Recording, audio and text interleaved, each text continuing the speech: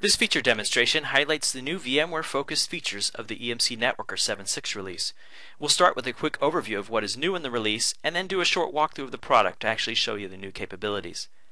NetWorker 7.6 brings several enhancements for VMware to make backup and recovery for the platform more flexible and easier to use.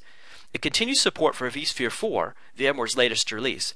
And now with NetWorker 7.6, off-host backup is more powerful, eliminating the need to use Networker Integration Module and script configurations with the VMware Consolidated Backup or VCB protection method. Now, a single backup captures the data and information necessary to enable both full image and granular file level restore. This means you no longer have to set up two types of backups to recover one way or the other. With these changes, it is also now possible to perform incremental and differential backups when doing proxy-based backup. This results in time and resource savings for Networker customers. For all VMware backup types supported, including these new capabilities, deduplication backups are available through Networker's integration with Avamar. And finally, for VMware, Networker's visualization feature has been enhanced with new visual grouping of backup clients by backup group, and also new display of the relationship of virtual machines to the VCB proxy host. Now let's drop into the demo. We can zoom in here to show the visualization feature, and this is a result of Networker's integration with vCenter. If we hover over the ESX server, Networker shows all of the VMs belonging to that particular host.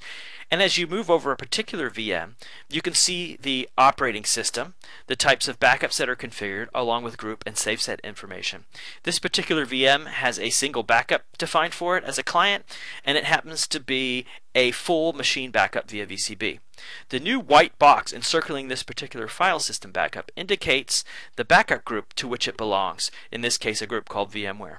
To show which particular proxy host is backing up this particular client machine via VCB, there's a new icon here that provides the name of the host along with a unique icon that represents that it is indeed a proxy host.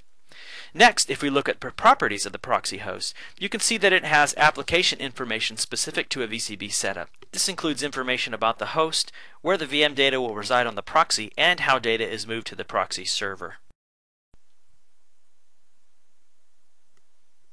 Our VMware group is defined, and now let's look at the configuration of the backup client itself. If we call up the Networker Configuration Wizard in Modify mode, we can walk through the options. The information here will correspond to what we saw in our visualization map. It's marked as a virtual client, and so our VMware backup options are present in the configuration workflow. Here is where you can choose whether you'll run a traditional backup from the guest or do a VCB proxy backup. If we look at our VCB options, here you'll see the choices available, including the new image level backup with file recovery. With 7.6, this is available for the Windows platform. By selecting this, when we run a backup, Networker will capture everything necessary to restore the machine image, as well as individually restore any file or files from the VM. Here is a summary of our setup. Next, let's run a backup for our VMware group, and then we'll show the recovery scenarios. We'll select and confirm the backup start for this group, and let it run.